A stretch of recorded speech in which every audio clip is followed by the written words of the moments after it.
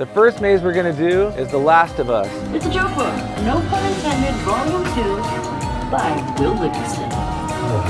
Yeah, so right from the very start, it was super detailed, super immersive.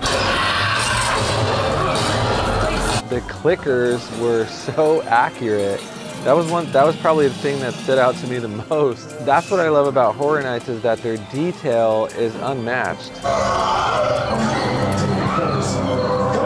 Sometimes you can't tell the character actors from props.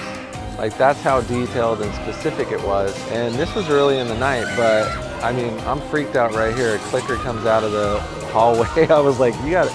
It was incredible. There's just clickers everywhere, coming out from behind curtains, jumping over railings.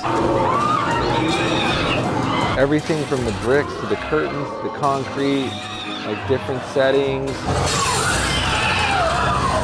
This is a bloated clicker. They had one of those at the end, and he had this guy's head pulled all the way back and was eating out of his throat like it was roast beef or something like that. And I'm like, is that a prop or like a real person? I couldn't believe it. Honestly, I would say this is definitely one of my favorite mazes of the night.